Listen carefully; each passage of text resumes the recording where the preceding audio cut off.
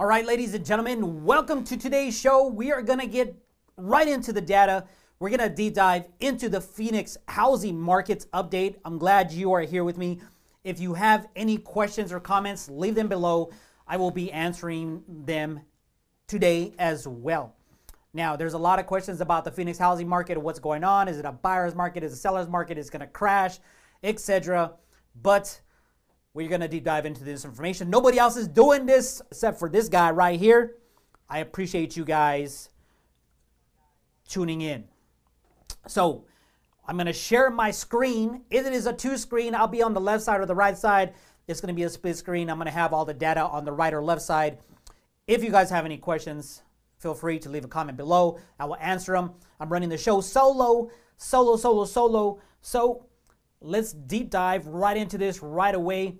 Enough with the intro and everything else. So here we go. We have the split screen.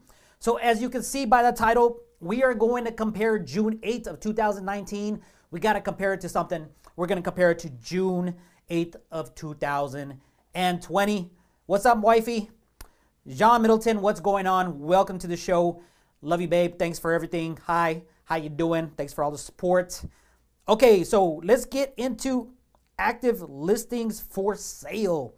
Right here in the middle, you'll see this right here. This is active listings for sale, homes that you can buy right now. That is 11,232. Now remember, this is June 8th, okay? June 8th of 2020, comparing it to June 8th of 2019. That is a negative 32.6%, my friends.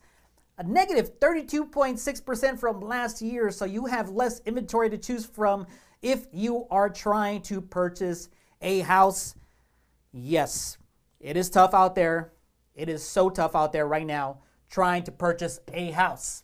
I am moving my drink before I spill it all over my microphones. So you have 11,232 homes available to purchase. Okay, moving on up. Listings under contract. Let me make sure that's on the frame for you guys. We are right here, right in the middle.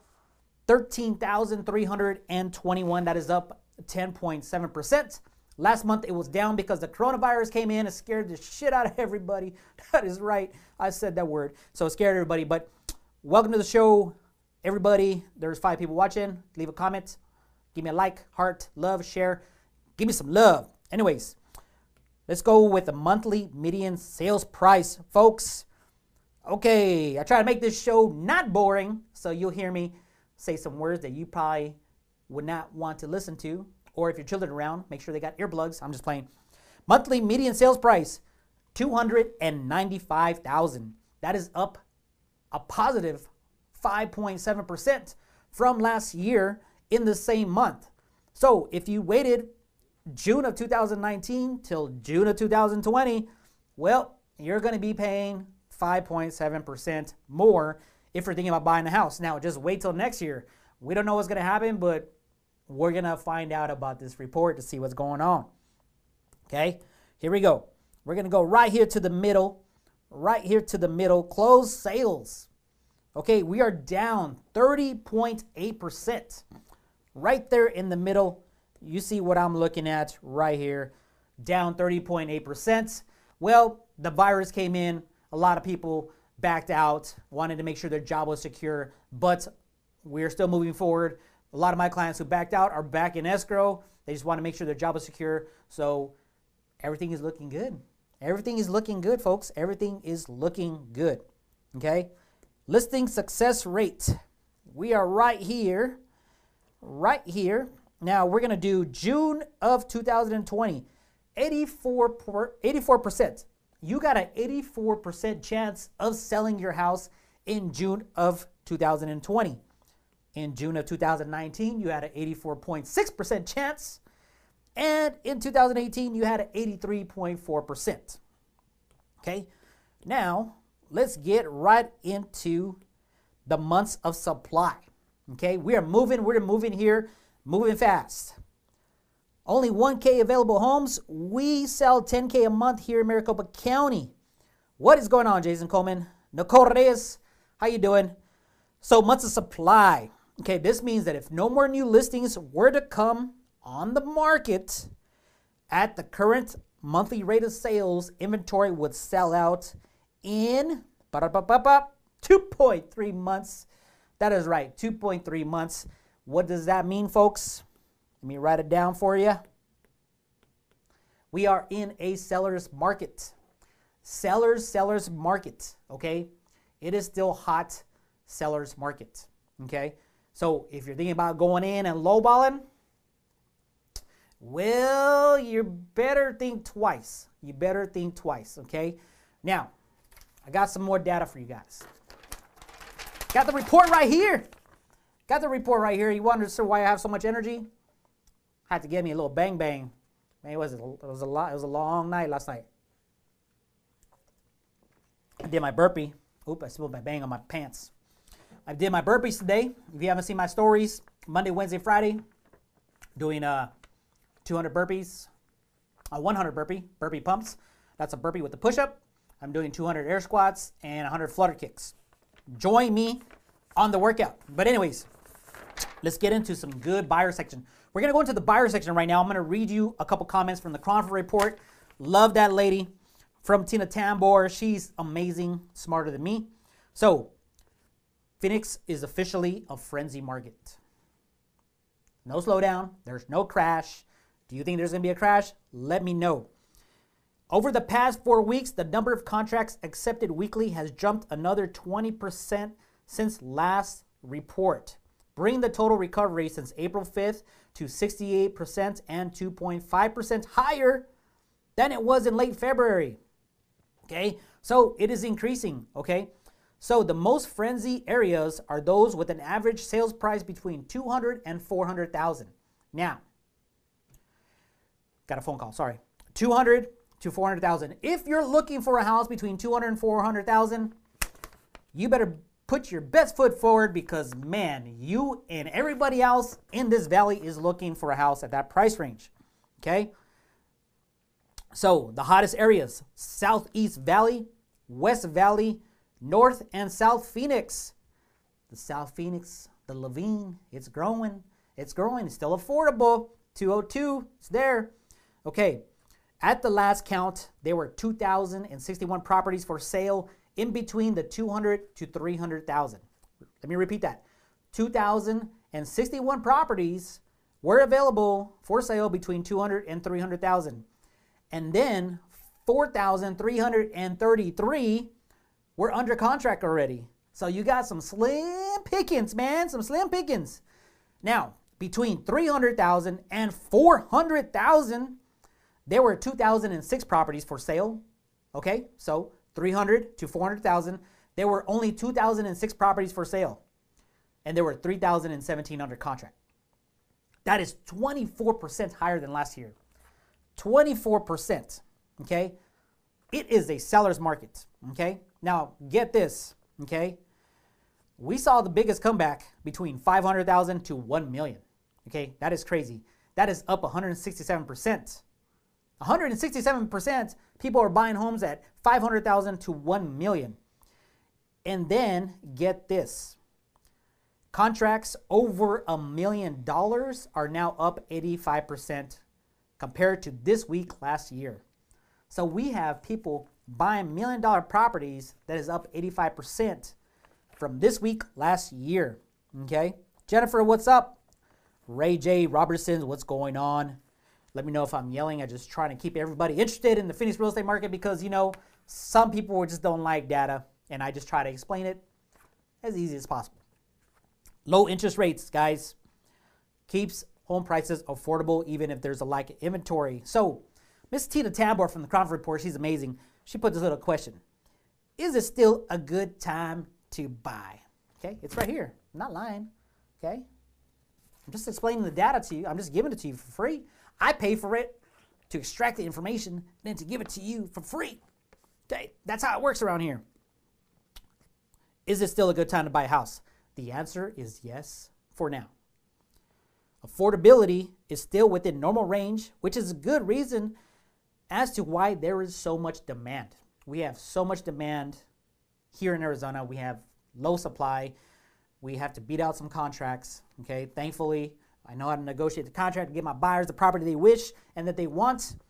And we are helping our clients, and we are onboarding new clients. Now, if affordability drops below the normal range for those making the median family income, I don't know what that number is. If somebody can find out what that median family income is for Arizona, then the market will cool down. So we need to figure out what that dollar sign is. I messed up there. I didn't get that number for you guys. I'm sorry. So we're not there yet, though. So the market is not cooling off. So it's best to get in while it's affordable, and those rates are affordable, my friends.